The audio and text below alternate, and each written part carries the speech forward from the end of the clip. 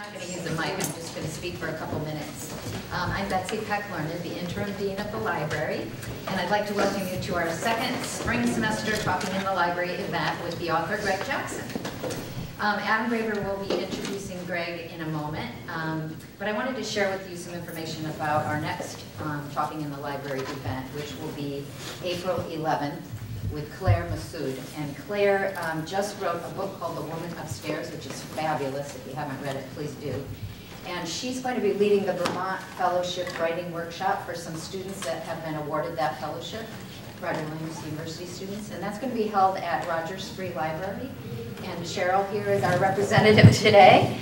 She's going to be hosting that at Rogers Free for us at 7 p.m. on the 11th. So please mark that down and please come.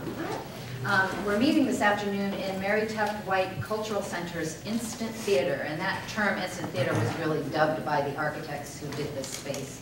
But it's kind of caught on, and Mary Teft, or Happy White as she was fondly known, was a proud alumna of the university who came to the campus all the time and talked with students. She loved to talk to students.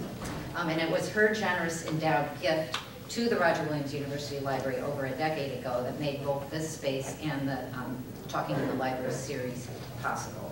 And her hope was that by introducing students to accomplished individuals like Greg, who could share their professional and their personal stories, that our students would be inspired and would be motivated in their search for their own careers.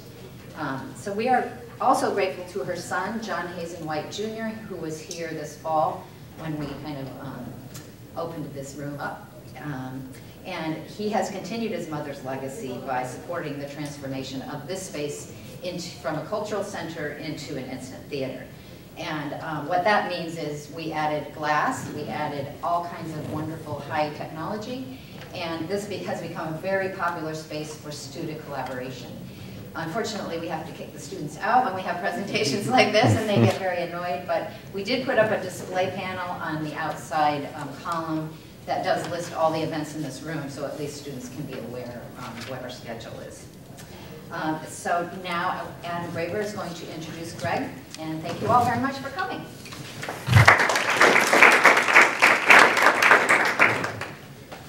All right, thanks for coming out. I want to echo what Betsy said about Claire Massoud on April 11th.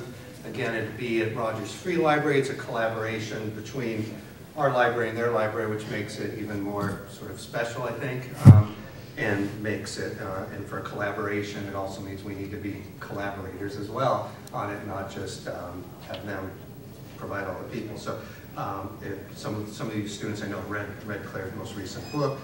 If you haven't, you should. It's really a terrific book.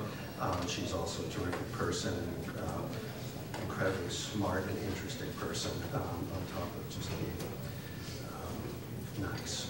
But so I do want to echo that. I also just want to give you the phone off warning for today, or the silence of the phones talk, and I will begin. Maybe 6 months or so ago, on my desk was a galley, an advanced copy of a debut collection of stories called Prodigals. It had come in the mail among a recent slew of upcoming releases and subsequently stacked in one of the many piles on my desk, spine out, an order and logic to the piles that only I understood, and one that likely will be taken to the grave. In one of the chairs in my office sat Kevin Marchand. I'd been in the habit of funneling some of the galleys to Kevin based on the agreement that if one sustained his interest, he would read the complete book and then write a review for the library's Connections blog. Lately, not much had been sticking. He asked if I had a collection of short stories. He said he preferred them at the moment. And so, navigating through my piles, from the center, I pulled out Greg Jackson's collection. I confessed to Kevin I knew little about it. Prompted by the publicist's notes, I vaguely remembered liking one of the stories, Wagner in the Desert, which originally had appeared in the New Yorker. I told Kevin that besides just being short stories, I thought they might be ones that were up his alley. That was on a Friday.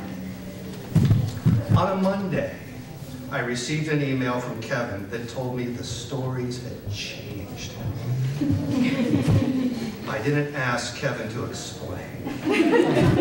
That seemed personal and the kind of thing that when trying to explain inevitably only reduces a feeling of importance down to an aphorism that somehow feels shallow when saying it. But I think I understood better when in his review of the library's connection site, Kevin wrote, quote, "With sentences that drive on for half a page and lyricism you can almost taste, Jackson's characters navigate the deceivingly muddied waters of today's privileged elite." Or, quote, "Jackson demonstrates a fondness for picking his characters up by their ears and plopping them down in settings they do not entirely ask for, with people they do not necessarily want to be with. And predictably, this technique tends to create immediate tension, a tension Jackson sustains line to line, page to page." Or, "These 8 stories that make up Prodigals are remarkably unsettling and shockingly beautiful, philosophically uprooting and spiritually crucial. Greg Jackson probes the very depths of our existence, highlighting the ever-lingering sense of discontent that's always waiting to strike. Shall we let our guard down and look past the hidden beauty of life that so often appears to be anything but?" Those are Kevin's words. In other words, through Kevin, I understood his experience his experience of opening a book on Friday, spending 2 days immersed in its world, and coming out moved and shaped and changed by the end. And such is a testament to the power of Greg Jackson's writing, his stories, and his collection as a whole. On that Monday, Kevin also asked if there was any way that we could get Greg here, reminding me of the same tone my son had adopted when he swore he'd walk the dog every day if we could just get him. Kevin said he would do anything to help. Subsequently, Kevin conducted an interview with Greg for Mount Hope magazine, which, by the way, is for sale on the back table, the newest issue. It does have an interview with Greg in it. It also has some great stuff in it, a very nice essay by Philip Lopate in there as well. Along with Greg's book, Prodigals, is for sale back there as well. $21.40, right? Cash only from Mount Hope, check or charge for the book. And Kevin also said that he would talk up and promote today's reading. So in a way, he is responsible for making it happen. So I appreciate that, Kevin. And so that is the origin story. And for the present story, I have to turn it over to Greg Jackson.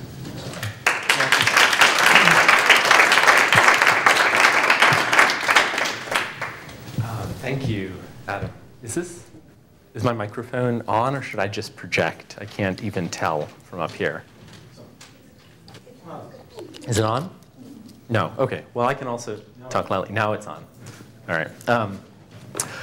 Thank you so much, Adam, and thank you, Roger Williams, for bringing me here. Thanks to the library, and a special thanks really to Kevin, who I feel like is behind my being here, and who wrote a really wonderful review, extremely generous review of my book for the library website. And it's probably my favorite review I've received to date. And so thank you, Kevin. And thank you guys all for coming out to hear me read on this Tuesday afternoon. I'm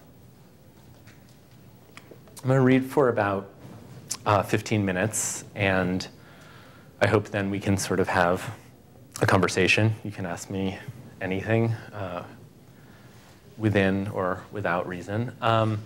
And I'll try and be honest. I'm going to read a section from the final story in the collection. It's a story called Meta-Narrative Breakdown. I don't relish, in some ways, reading from this story because I think that a lot of the press and a lot of what people know about my work reinscribes an idea that a lot of it's about drugs, and a lot of it features characters who are, in some sense, confusable for me. And this just isn't the kind of that's not what the book really is through and through. But this section does have all of those elements. And so if anyone's worried, I don't know, is that a trigger warning? What are trigger warnings these days? It's fiction, though, so I just say that off the bat. Also, I didn't realize, now I'm actually, I'm terrified to know that I'm leading off for Claire Massoud. I'm glad it's not the other way around. You should really come see her, though. She's amazing. The one thing I'm going to say before I start reading the section is that there's one slightly odd aspect to it, which is that one section of it is written as though it's almost like a script or a screenplay. And so it's just dialogue back and forth between two characters with nothing else. And I'm going to try and make that legible by switching sides like this, which shows you the extent of my acting ability. And it's not going to make any sense anyway, but we're just going to do it. OK, so we spent the night in a nearby city, a pretty harbor town where, truth be told, I had once been born. We drank Belgian doubles in a cellar bar where the decorative stonework peeked out of the walls and made a piping over low arched passageways. We discussed fame, celebrity, renown, what these things were and why we sought them. The beer had washed away any last hallucinatory tincture from us, trading mistake for imprecision. And because we both had failed to read The Power Broker for the same class in college, an omission that ever after established Robert Moses as a favorite figure of informed discussion, I now raised his example as a perhaps instructive case. So, me. Moses was a famous person, powerful. People would have known him, who he was when he walked into the room. Gabby. People were interacting with the idea of him as much as with him, you're saying, maybe even more so. Right, and that's clearly an important aspect of fame. You're the representative of the idea of you, not the other way around, which is pretty fucked up, especially when you consider that you're probably only fractionally responsible for that idea. But with Moses, right, short of his leading some truly lurid private life, which, having read the Caro, I think we can agree he did not, it's not like people wanted to buy magazines to read about who he was dating, whether he'd gained or lost weight, his taste in vacation getaways.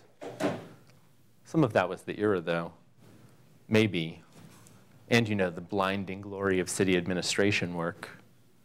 My calendar this year, by the way, our nation's top comptrollers, topless. Ooh, I hear March is a total CPA's wet dream. He's posed with like a lamb, a lion cub, and a double-entry ledger in a hammock in a windowless municipal alcove. But so you're saying people didn't feel on intimate terms with Moses. His fame wasn't bound up in enacting a social persona, which is probably exactly the difference between celebrity and fame. And which is funny because a lot of what makes us interested in celebrities as real people, right, is they're always appearing to us as fictional people. We want the fantasy. We also want the fantasy to be real. Gabby with a mischievous relish. And we want to see them crash and burn. Yeah, we want to see them crash and burn so we know they're like us. And we want to see these perfect facades so we can imagine there's some more exalted life out there. A paradox. Yep. But there's another contradiction, too, because the more we tune into this celebrity gossip, the more we realize they aren't different from us, aren't experiencing some, I don't know, transcendent spiritual election. Well, I think this is sort of where the dark turn comes. I just got chills. Because at some point, right, it's not about the fantasy anymore. It's not about the thing we're all looking at. It's about the fact that we're all looking. The most photographed barn in America. Exactly. And we want to be the barn. It seems better than just staring at the barn. Barn watching, the Amish call it, right in that sweet spot between hobby and venial sin. Very strong prohibitions on coveting thy neighbor's barn. 13-year-olds sneaking Architectural Digest into the outhouse. But then Why do we want to be the barn if we know it's all bullshit fantasy? There are plenty other ways to make money and get laid, right? I think it comes down to a sense that if God's not watching, maybe 30 million Americans are the next best thing. That's the dream. Not necessarily a dream we could articulate to ourselves, but yes. So the longing behind celebrity worship, if I'm understanding you, is longing for proximity to God. One way to put it. Or proximity to God's absence, the innermost circle of our aloneness. Ooh, you make it sound fun. But is there comfort in this inner circle? It doesn't relieve whatever loneliness or despair drove you there, does it? I told Gabby I didn't know, but I assumed she was right. I was pretty sure the aloneness was only deeper at the center, where you could hear it echo, where unfolding the contingency of your existence always was the weightless, transparent envelope of the idea of you, a public action having expropriated part of you into the social body, culture's eminent domain exercising its claim on your soul, when all we really wanted were resting points, or so I thought: God, celebrity, accomplishment, sex. Weren't they all just pleas for arrival, for the moment sufficient in itself, the feeling of getting there, dropping your bags, pouring yourself a drink, and sitting down with an old friend on the porch? The spiritual equivalent of saying, ah, here we are. Gabby thought about it for the span of 2 unhurried sips. But then the morning after the day of arrival, she said, yeah, I know. I did know. I was not only coming down off mushrooms just then and getting drunk, but also, due to a mix-up in my prescription, going off the SSRI I usually took. It had been 5 days since my last pill, and as we talked and drank, I felt an increasingly tenuous line connecting me to my life, a line I imagined as the tether that keeps astronauts from floating away on spacewalks. I was floating, letting something go, possibly myself, possibly because I was in a different story and felt the need to sever ties with the old, test the tensile strength of the new.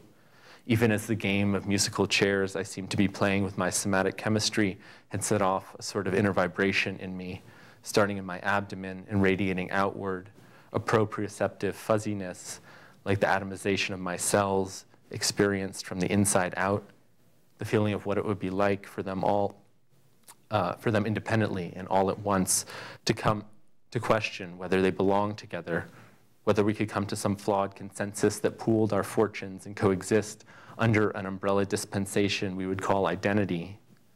I trusted that I could ride this feeling out. I trusted that despite its buffetings, I wouldn't decompose or unspool too far, that after years of holding myself together in what felt like an act of will, I could unclench, release myself, and let the environmental pressure contain me like the ocean depths, and that as long as I had one hand on the line, like a grip on Ariadne's yarn, I could find my way back.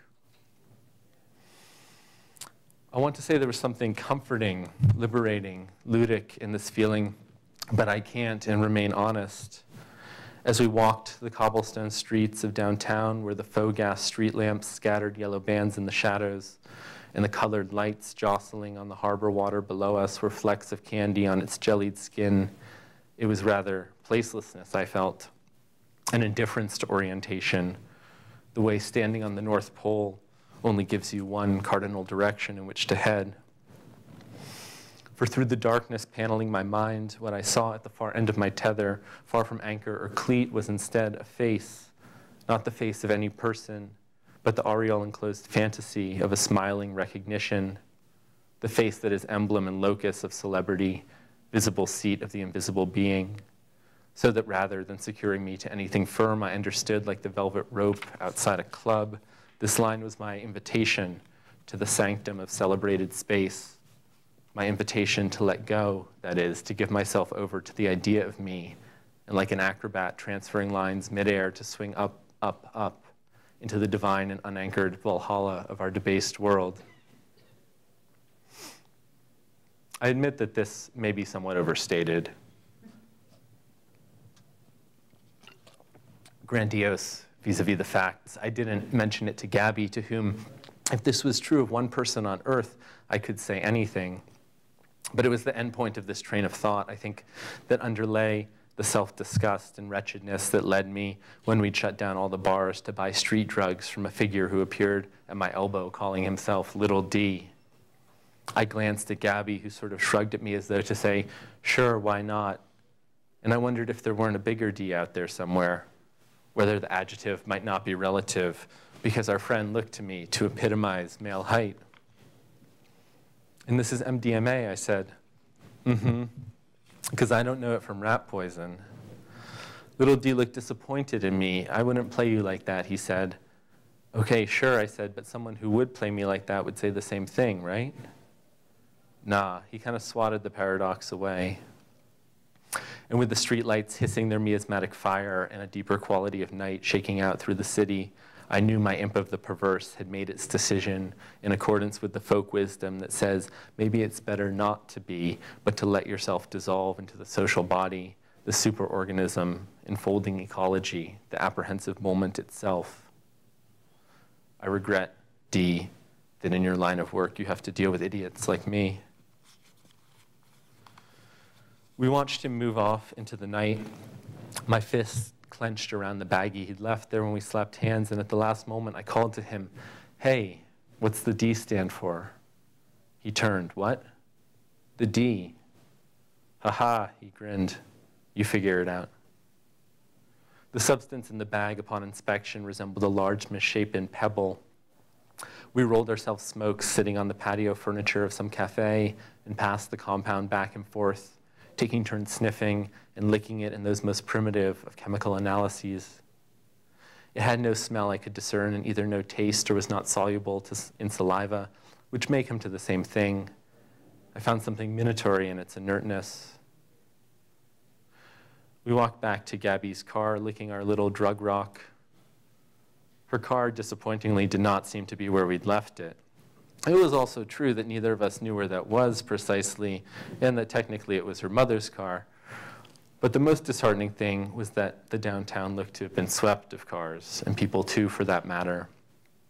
A traffic light ran through its sequence without advising a single driver. The chill wind funneled down the street between the palisades of buildings, and I wondered why I was wearing a t-shirt before remembering that it was summer, almost 2 a.m. We wandered around for a while, contemplating what one did without a car and just a crack rock that was probably meth. It finally dawned on us to call the police. They were terribly helpful when we got through and didn't even seem concerned that the last thing we should be helped to locate just then was a car. And soon enough, we were in a taxi crossing a bridge into the blighted outskirts of the city, a lifeless district saved from total darkness only by the sodic security lights of warehouses and irradiated signs of fast food restaurants. Our cabbie, whose first name I had found reason to use no less than 15 times on our short trip, did not seem as remorseful as I would have hoped about depositing us before a feral wraith of a man leaning against a colossal towing rig. Toyota, yep, the man said. Toyota's a pretty common car, said Gabby. How do we know you have ours? I got Toyotas. Gabby and I looked at each other. That's not really the most reassuring answer. Now that he had stepped from the rig's shadow, I could see the man's face. It might have been handsome, if not for an elaborate pigmentary marking that gave it a marled look, streaks of dark nevi fanning out like comet tails below the stringy hair that fell across it. There was something vaguely regal in his bearing, I thought, a hunched, big-boned quality like the awkward limidness of a mantis. Can we just take a look, Gabby said, make sure it's the right car? Can't open the gate until you pay me. I don't think that's true, I said. I think you won't open the gate until we pay you. I think you can do whatever the hell you want. If you like it better that way, he said. It came to $120, and Gabby and I had maybe 80 between us. I was regretting a bit the business deal I'd entered into with Little D, and in a more general sense, the subjective experience of being alive. I had the urge to say something to this man like, how did we get here?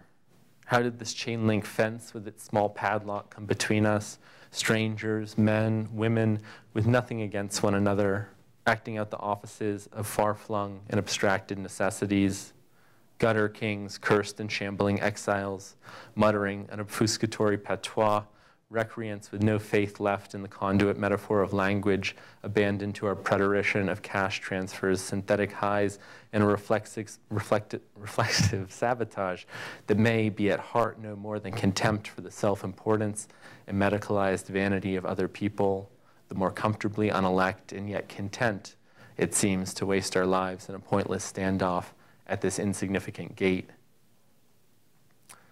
I was a bit skeptical of my ability to make myself understood, however, and so I did the one thing I could think to do, which was to take the cracked meth rock crystal from my pocket and say, "You got somewhere you need to be?" "You're looking at it," he said. He took the parcel from my hand and unscrewed a light bulb from a string wreathing the lot, deftly picking out contact, stem, and filament with needle-nose pliers. "What's your name?" Gabby said as he cleaned the bulb's cavity with a bit of towel and deposited some crushed drug inside it. He held the flame below the glass. "Wendell," he said. The smoke drifted up from the bulb as thick as milk. The silence of the lot struck me at that moment, the moment of inhalation, the faint wind like a memory of elsewheres, the threnody of distance. And as the vapor replaced the chill in me with a lithe magma of hot blood, as the euphoria took hold, Wendell said, and I can only relate, not explain what follows, "Now I will tell you the story of the human soul." Thank you.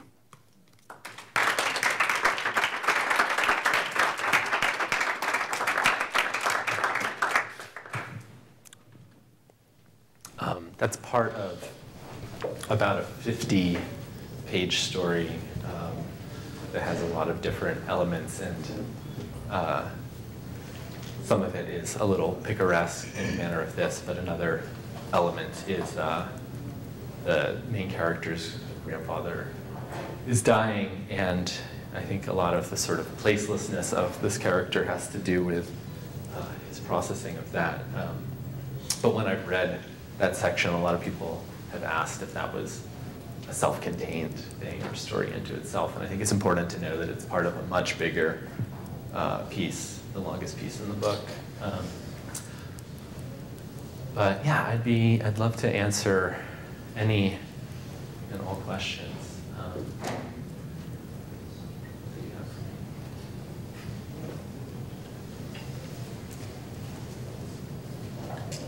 Yeah.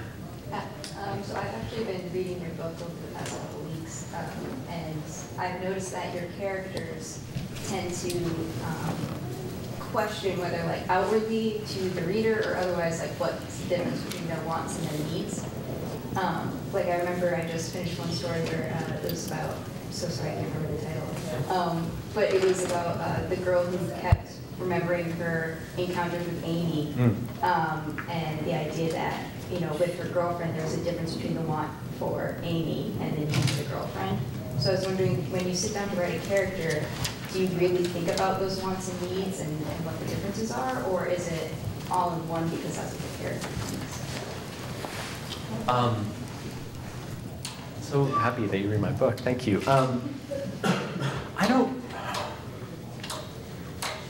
Maybe I'm being dense.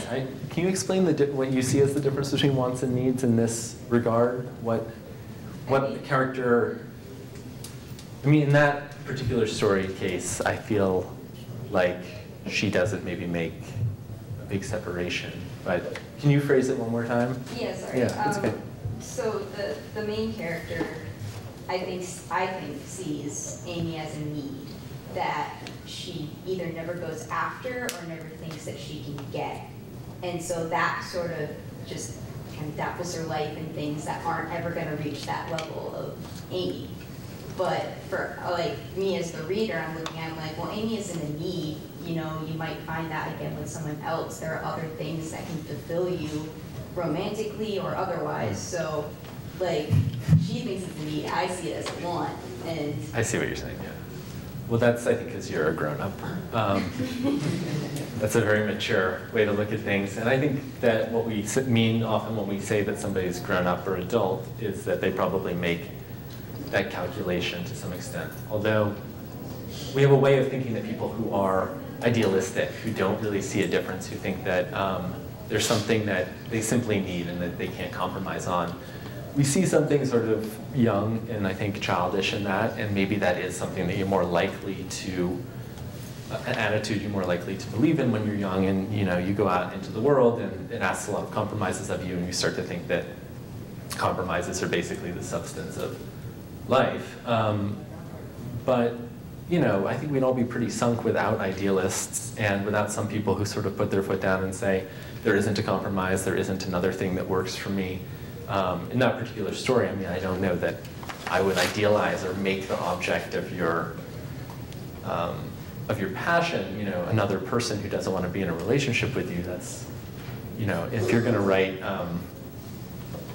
like lyric odes or write, be inspired like Dante by Beatrice or something, maybe that will work out for you, but otherwise maybe there's other things to invest your idealism in. But yeah, I don't know. I think that I think we need some of that like stubbornness or dog-headedness, and I think that maybe in that story, in a way too, I start to see what Amy represents. Not that anyone else really knows exactly what we're talking about, but what Amy represents to the narrator, main character, protagonist Jesse, is conflated with a set of principles. It's not simply this other person.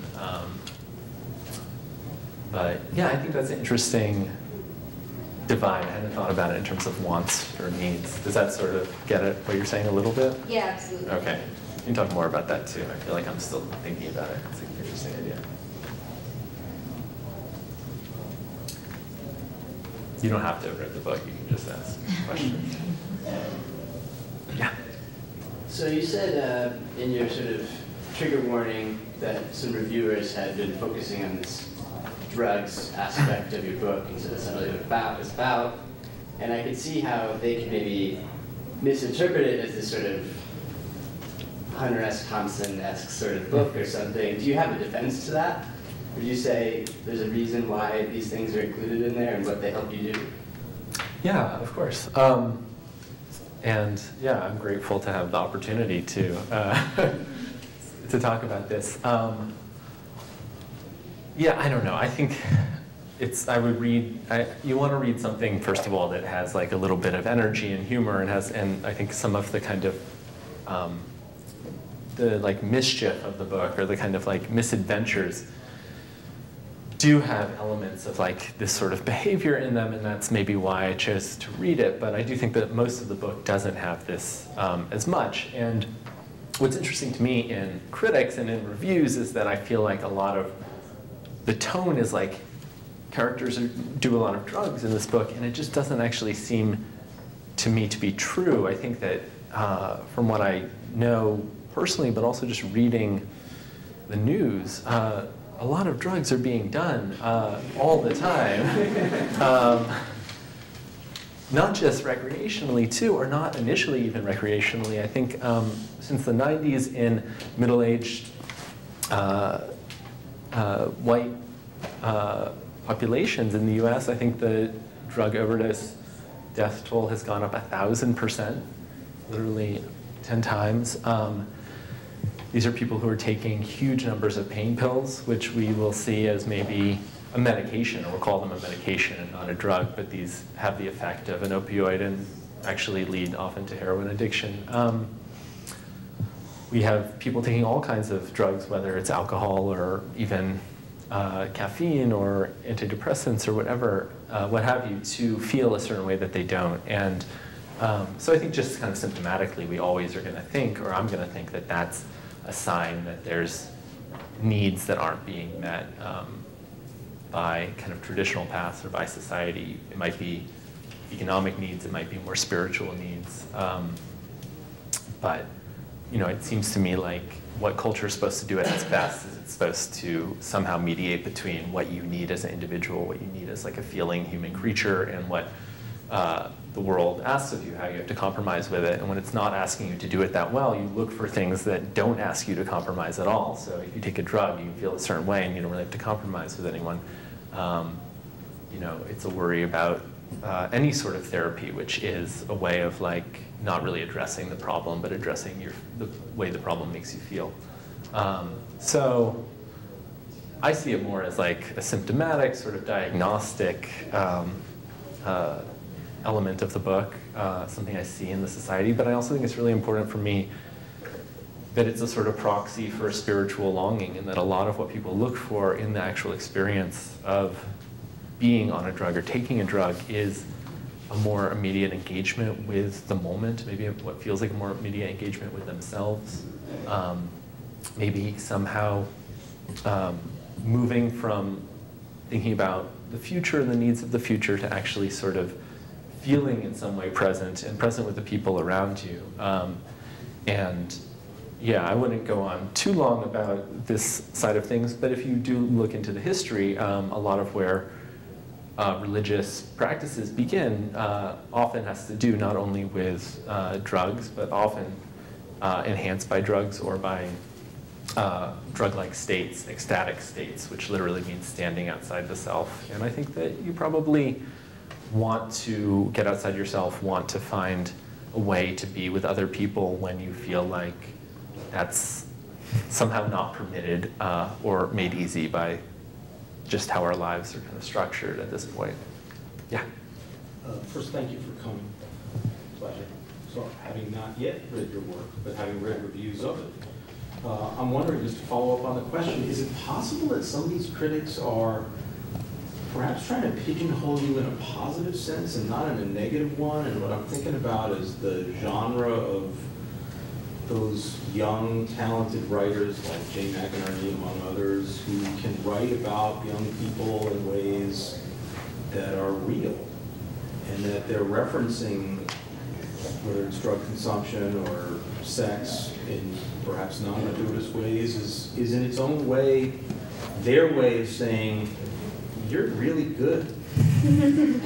And not, see, they're just another writer who's referencing drugs and sex and rock and roll.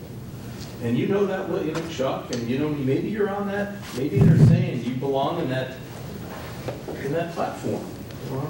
React to that, or you know? Yeah, I think the Times review was pretty damn good. It was a nice review. I haven't read Kevin's yet, but that was, so I'm wondering. Yeah, no, the Times review was really nice, and that's a very nice spin on things. And I'd like to maybe like vent to you more often and have you correspond with me and tell me how I should. There's a literature out there. No, I think It that's sounded like they were putting you in that place, and I don't want to overread it. sure. Anyway. Well, I think that's true. There was another review that came out more recently than that had the phrase, and I don't know why I zeroed in on this, but it said the characters did truckloads of drugs. And I just found the phrase truckloads of drugs a remarkable phrase, and like I don't think I'm ever going to run away from that. Half of me sort of agrees because I like the compliment in what you said, and half of me isn't sure, because I think that some of those authors that you've identified have not entirely withstood the test of time, and part of it is because they did capture a particular moment, but moments fade and moments are transient, and to kind of have your finger on the pulse of the zeitgeist or the now is only so good if you can kind of keep up with the now and the zeitgeist. And you also, you don't necessarily want to write a book that's only going to be interesting for people to read in the 5 years in which it comes out, which I really try not to do. The first and last story in this are more like that and have more of a kind of direct social commentary. With the others, I think I tried to do something a little bit more different. The other issue, I think, is with sort of like naming or addressing things that are so, well, I don't know, I'm kind of losing the track of this point a little bit. I had a better point to make, but I've kind of lost track of it. I'll come back to it. Yeah, it's really good for kind of sales and publicity to be very of the moment, but I don't know if that's a lastingly good thing. I mean, are there authors you would think of who sort of have stood the test of time, who had this? Well, we could argue about standing the test of time and much But any. how important it is McInerney a one Johnny one note, or is he acting to capture something that no one else did? Do you talk about recent authors? Yeah, Dreiser stands the test of time, right? You know, we can, but I don't know if you want to use that benchmark. If you could write a book every 5 years about the now, Maybe. you know, why do you feel like you need to withstand 2 decades? If you capture 2016 really well, don't worry, come 2022, you get something in you. You know, I mean, that's, so I'm kind of, Well, it means I'm like kind of arguing whether it's, Right. like, yeah, who are current authors? Yeah, oh, Wolf is great at reinventing the now. I mean, what you're I presenting am Charlotte now. Simmons. I mean, that's, Yeah, well, maybe, although I you wonder don't even have to like the I wonder if people in college would read that and think, oh, this is David this is Foster re-" Wallace. Yeah, but I think he transcended the sort of immediacy of the moments he was writing about. I mean, almost none of his books took place directly in a particular historical moment or year. Come in. But yeah, no, I know what you're saying. I mean, Wolf, like, would students read I Am Charlotte Simmons and say, is it dated? They better. yeah, But if you read it 10 years ago and you went to Duke, you would have thought it was he spot was on. interviewing you. Well, yes, perhaps writing a book about the now every 5 years would, I mean, I'm sure that wouldn't be a career I would say no to. It does seem to involve leaving my house a lot more than I'd like to. But I think that there's a real danger, and the danger I feel even in certain stories of mine in this collection that address the here and now more specifically is that there's some way in which a lot of fiction or a lot of things that really put their finger on what's going on right now, that really name things, name the issue, say it explicitly. They're really fun to read, and there's a lot there immediately for you on the surface, but a lot of what they offer is on the surface, and there's not much space for you as the reader. There's not much space for your imagination. There's not much space for subtext. And so it reads like a kind of highly literate, kind of like digressive essayish writing. And I really enjoy reading that myself, but I don't return to that again and again, and I don't feel usually kind of profoundly changed or moved by that. And I think I'm more interested in the capacities of writing to kind of hint at and get at things that lie in between the lines or below the level of what's actually said, as opposed to, I kind of just like, I mean, I love David Foster Wallace, but there are times when like that kind of hyper-articulacy there isn't much more for you to do as a reader, and that's really important. I think if you don't have some entry as a reader, if you don't do some work, I'm not sure it can matter emotionally to you in the same way. But maybe that's just my own experience. Yeah. So this is just kind of like a question that my thesis class has been talking about a lot, whether or not like tragic characters are inherently more interesting than not tragic characters. And I just want to know your thoughts on that. What do you think of as a tragic character, do you think? Like a very flawed character, like a Byronic hero kind of person, I guess. So not just somebody necessarily who comes to a tragic end, No. but somebody who has kind of the like the seeds of their failure are kind of like embedded in their character and maybe in their strength. I don't know. I probably, if like movies, if fiction was separated into these categories like comedy and drama and things like that, I mean, I don't know if I might steer more towards the drama than towards the comedy section, but I don't actually think that there's nearly as much difference between the two. And I think that it's actually kind of an artificiality of fiction that divides these genres, or divides the sense that there's a sort of a tragic and a not tragic. I mean, the essence of, I think, the tragic probably is that, you know, some people are going to die, and they're going to die whether or not like they die in the story and they die young or whatever. They're, you know, and so people have said things like, you know, comedy is just tragedy plus time. It's a matter of both perspectives. So it can be a cosmic or historical perspective. If we, you know, look back on an ancient war or something, I don't think we feel like it's as quite the atrocity that we think of as like 20th century wars. I think it, by the same token, like I think our perspective to a character's death has everything to do with like the perspective in which that character is rendered, how close we are to them as a reader. So I don't know, I kind of like things, I suppose, that can combine some tragedy and comedy, because either one in isolation entirely feels a little bit untrue to human life, and untrue to the fact that like the life goes on after the end of the story. And if comedy maybe is sometimes like, you know, the kind of classical Jane Austen comedy that ends in like a wedding and it's like this great triumph, and you're like, well, but then they're going to be married for 30 years. Who knows what's going to happen? It's going to be fun. The same way that that's kind of like a mistaken notion of some forward-going happiness. I think like tragedies that just kind of like end on like, you know, there's like a death, and then like the king of like Norway marches in and is like, now we're the new kings, and you're like, well, that's not really how life operates either. Like life is much more ongoing. So I like more indeterminacy, I suppose, than either of these kind of neat divisions.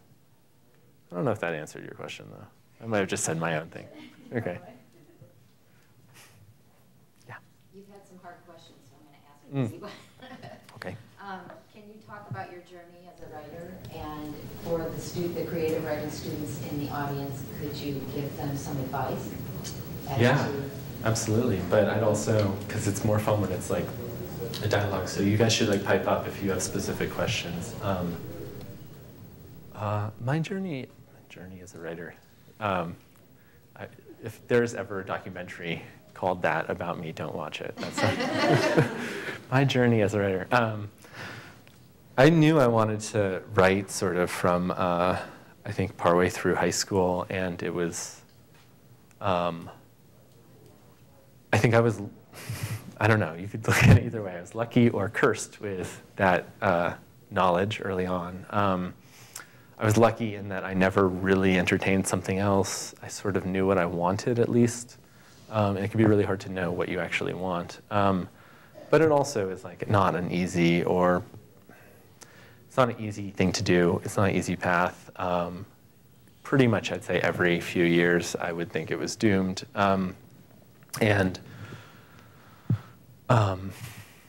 So what I guess I keep coming back to, and I don't think it's like the best thing to hear, because it's hard to hear. I would have found it hard to hear at most of what I assume your guys' age is like you really have to like the actual doing of it more than anything else. If you like the idea of yourself as a writer, if you like the idea of the success of being a writer, if you even like have had an experience with something that was so transformative and you think, I want to do that or be that, like you somehow have to find your way into actually liking the process of sitting down and writing all the time, because there's no other thing. And the most important piece of advice I got was not even from somebody who writes at all, but from a friend of mine. And I was in grad school, and I was probably 29 at the time, which shows you how late I even realized any of what I'm telling you right now. But my friend said, you know, a lot of people like talk a lot about doing things, and they sort of like at some point convince themselves that talking about it a lot is like a kind of doing it, but they never actually do it. And for some reason that like hit me at a really important time, and I was like, yeah, that's been my entire life. And then I got much more serious, and I also got terrified because grad school was ending and I needed to make things work. But it's, you know, it's doable. It's just like it requires a really big commitment, and I wouldn't be afraid of doing other things, and especially of trying to like explore a lot of different parts of the world, because what's going to inform your writing is going to be a lot your kind of like encounter with the world and your experiences outside of school, which is a great thing. But you know, just jumping from school to school might probably will leave you without kind of like the knowledge of the world that you'll ultimately need to write. But that sort of is jumping around. How about, there's probably some stuff to fill in there. Do people have more specific questions? Yeah. Well, I was actually talking to Kevin a few months ago when, just after you started reading your book and you had the interview, and he was talking about like your perspective on technology nowadays and how that's shaping our youth, and how he said you had a lot of interesting perspectives on that. And when you just mentioned how a lot of people talk about doing things and it makes them feel like they are doing it, do you think having maybe a cell phone in your life might be something that creates that, where you read about things all the time and you almost hear about other people doing these things so much that just the amount of information you're putting into your head almost makes it feel like you're doing it too in some ways? Is there a way maybe technology you think like connects to like kind of what you were talking about, people like feeling as if they do things just by talking about it? I think, yeah, in a way. I think that's an interesting question. I hadn't thought about it exactly in that regard. What it makes me think of most immediately is that like one of the things that's really difficult about writing is that you want a response quite quickly, and writing is like has a big lag time in, especially if you're going to publish a book or something like that. So it's really hard, and say you're before that, say you're like years before you're even ready to like publish work in magazines or in a book, and you're writing this stuff and you want to be communicating with somebody, and it is like this communication, but it's sort of a communication that you're putting in this time capsule and burying, and you're like, I hope someone someday comes along and digs this up, and they won't. But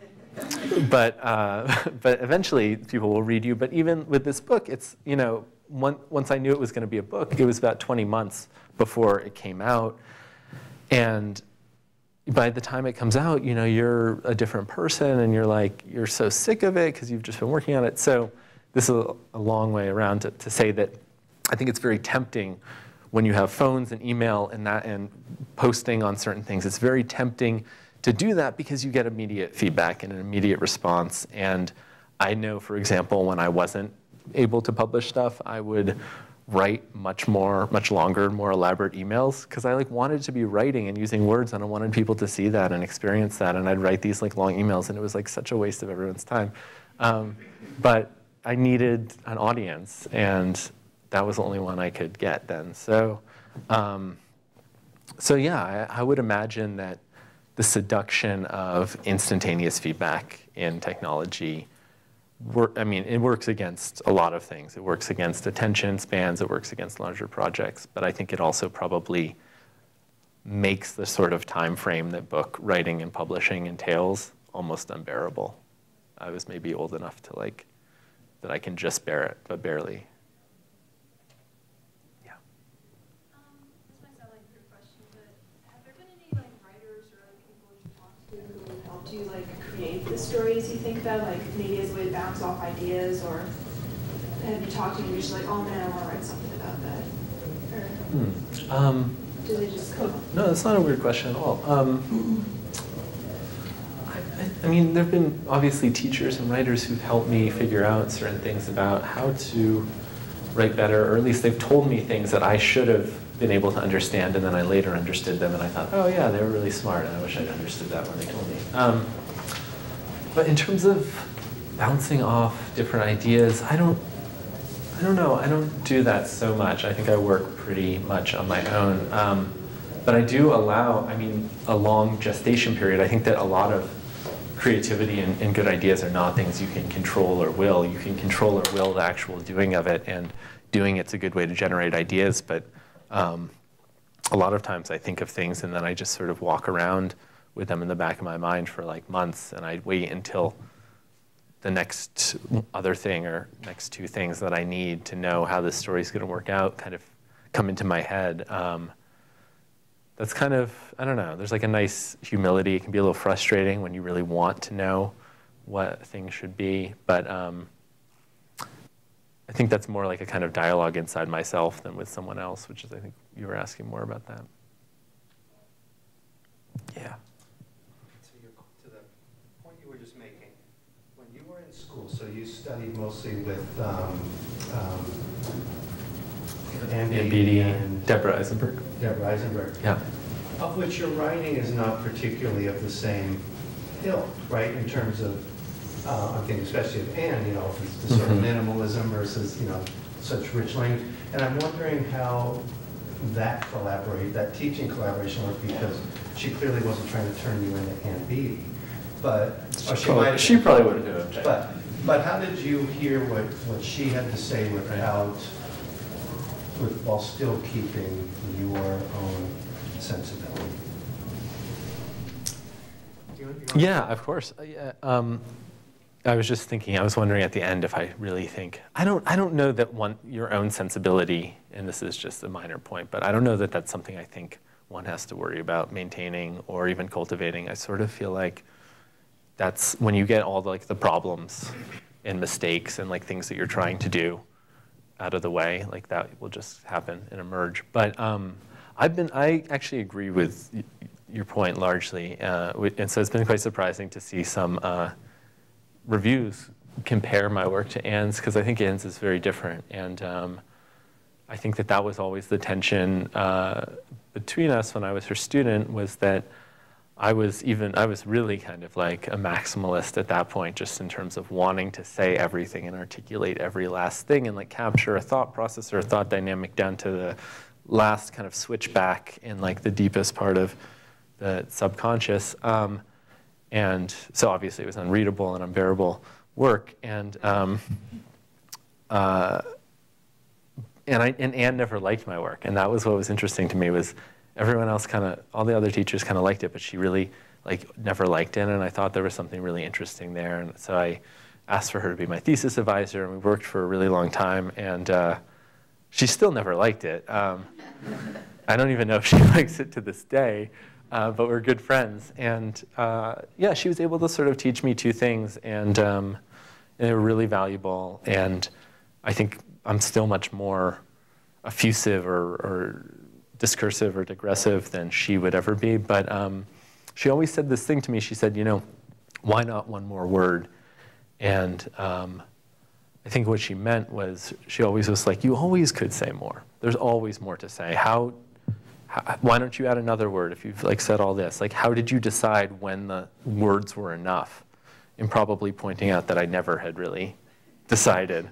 I just had written them until I ran out of them. And that was really helpful to me. It has been maybe the most important thing to kind of learn, although learning it is an internalization of it. It's not just like hearing it and you're like, oh, now I'm going to apply this principle and my writing is going to take off. But what I saw in that was that a story or any sort of writing is like an ecology, and in ecology in like the literal sense that everything influences everything else. And if you add something, that affects everything else in the story. That takes away, say it's a sentence that you think adds something, that also takes away a little bit of something from everything else. And so I'm not sure that some of the stories in here will seem terribly restrained, but it felt like a huge amount of restraint to get things down to stories even of this length. And just, yeah, being really kind of brutal with yourself. And it becomes kind of fun to be brutal in that way, like not to allow anything that you don't think is really essential, that really has to be there and is really working. Yeah.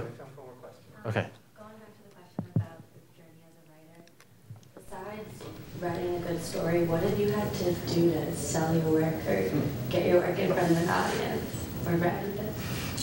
Well, I'm tempted to make like really off-color jokes. What did I have to? Yeah, right, exactly.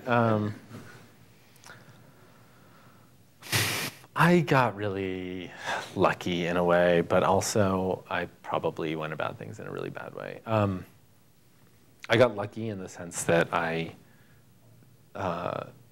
basically just struck out forever and didn't even really try, because I knew I was going to strike out forever. And I started trying to publish things really late and continued to strike out and strike out and strike out. But the first few places that published me were really good venues, and that really kind of like catapulted me to having an agent and having getting a book deal. But the thing that kind of lay behind that was like, and I think this was also a blessing and a curse. Like, I couldn't really fool myself about my own work, and I knew it wasn't good enough, and it was really hard to know that and be like, like 30, and be like, I've been doing this for a really long time, and to feel that there was a lot in it that was really good, but somehow it wasn't good enough, and I knew that, and yeah, finally I wrote something and I was like, actually, this is good enough. And that turned out to be true. It didn't immediately happen. So I don't know. I think I'm like not a very good strategic person if you're looking to figure out how to do it on your own. But, you know, I think learning to look at your own work honestly is important. Probably also just trying a lot, you know, facing up to the inevitable rejections you're going to get. I still get almost only rejections ever. And yeah, you know, at some point your work will probably catch on with some editor. Someone will read it in the right frame of mind and see it. But yeah, if I were to advise somebody else, I would probably start earlier and be more willing to accept the kind of difficulty and failure. I don't know why it was so hard for me to send things out before I was 30, but there's like very few actually good life lessons to draw from my life, so we can, yeah. All right, well, thanks, Greg, and Greg will be around too if you guys have questions. Yeah, thank you guys so much. Really appreciate it.